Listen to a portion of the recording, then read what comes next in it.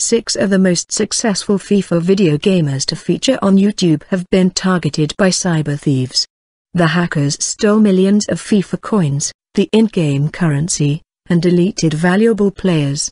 They are thought to have convinced manufacturer EA Sports to transfer their victims' Origin accounts to email addresses the hackers controlled.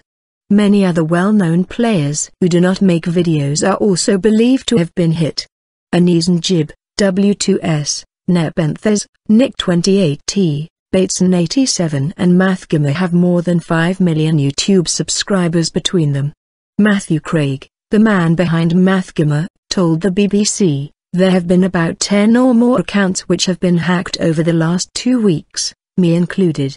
Mr. Craig said in his case the attackers discarded valuable players, such as Ronaldo, who is worth 3.4 million of the game's virtual coins.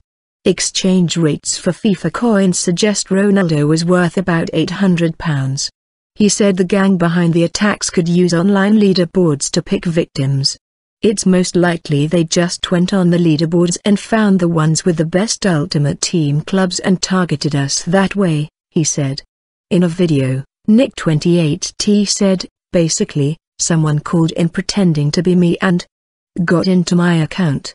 Origin is the online system that players have to use if they want to use some of the multiplayer aspects of EA games.